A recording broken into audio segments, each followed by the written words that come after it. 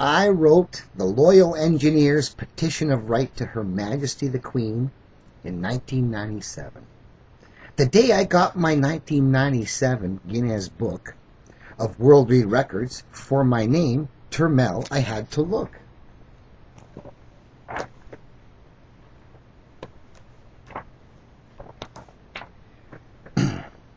I noted on same page, Elizabeth, Your Majesty holds record among ruling queens for your longevity.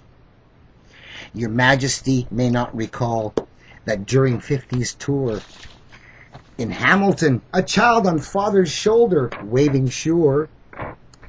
Your Majesty may not recall on Parliament's front yard, on Canada's centennial, a Cameron in your guard. But Majesty should not forget in 1983, at patriation of our Constitution, meeting me, my soldier's bonnet now a hard hat. Ford, the engineer. My rifle now a Paupers picket sign with message clear. Abolish interest, reporters saw on regal lips, which made well worth the effort of 9 different picket trips.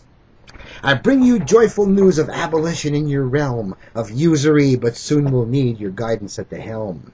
Within your commonwealth have risen systems let's of hope, so paupers of your commonwealth with unemployment cope. Parliamentary member in Australia, Maggie Dean, said let's is helping needy trade employment like a dream. 400 branches serving 50,000 Brits to date, with branches new developing with funding from the state. 200 branches in Australia, where legislation passed, exempted needy from the tax on income let's amassed. With councils offered green, there is no need for funds to hunt. Laws passed allowing councils to accept green tax up front. Within New Zealand are 100 lets to save the day, with dozens more in Canada to pave the better way.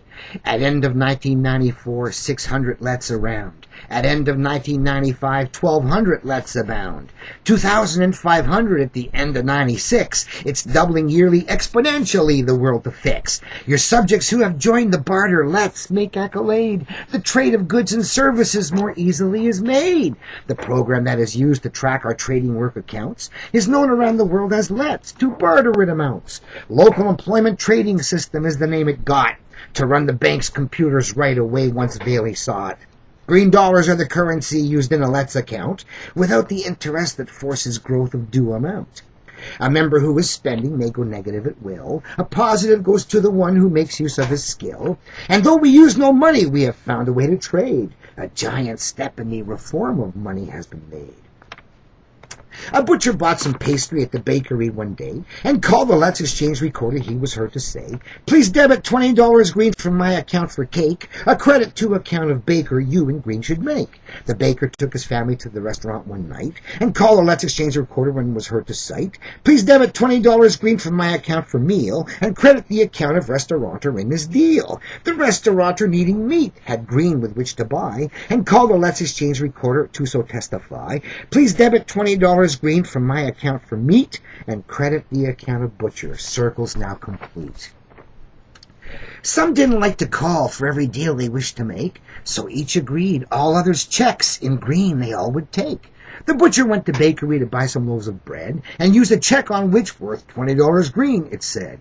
The baker took his family out to dine and eat their fill and used the butcher's $20 check to pay the bill. The check from the mechanic paid for carrying of a nurse. Her plumber gladly nodded when she took it from her purse. To his account the check was duly credited at last, and $20 debit to the butcher was amassed. But had she spent it at the butcher's shop, we'd get to see completion of the circle meant the trades were all for free. A mayor faced with rising costs and shrinking revenues, to study any proposition he would not refuse. So many think the job of being mayor is a snap, but the decisions that I'm faced with are an ugly trap.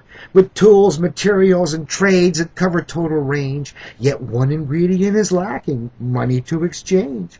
If snowstorm hits a city and there are no funds to pay, what does my council have to do to clear the snow away? We pledge $1 million bond to banks to get the cash, with which we pay the skillful men who clear snow in a flash. The merchants gladly take the funds, for soon they have to pay the taxes for the snow removal that was done that day. But though $1 million principal was spent, we must request that citizens be taxed for principal and interest. To budget who gets scarce resources isn't ever fun, but interest on city's debt is always number one. Whatever rate the bankers set is due amount I pay. Unhappily, which projects live or die is my only say. But if it's true green dollars serve as well as locals tell, why shouldn't government be one to try it out as well?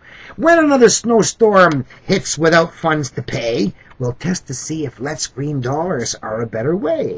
This time we pledge the $1 million bond to Treasury instead, and see if use of green will get us very much ahead. The merchant should accept green dollars as another way. His taxes needed for the snow removal he can pay. Again, we'll spend $1 million, but the tax to be assessed, including only principal without the interest.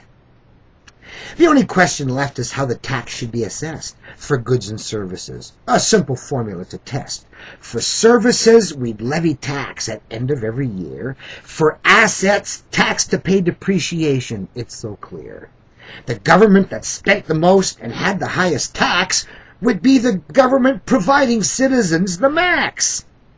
The most successful royalettes was in the British Isle, where tallies sticks of money left King Henry I would smile. Accountants in the treasury would split the stick in two. One half would be the money and the other half its due. A tally worth £1 of gold to pay the king's expense. The other half amounted to taxation that made sense. The tax collectors through the land all had an easy way, since people had their tallies and enough the tax to pay. The tallies funded projects and could pay for everything, with tallies matching tax, a hero, Henry I, their king. For over 700 years the tallies were in use, but having lost control of money, now is crown excuse. By opening your Majesty green tally let's account, you'd find some 50,000 loyal subjects by your mount, who will accept your tax for people's time at useful toil, though taxing us for money's time will always make us boil.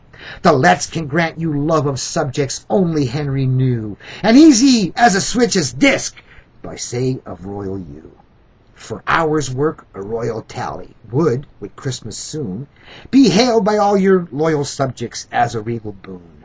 No need to go to loan sharks anymore. We think you're good for any tallies that you spend in metal, scrip, or wood.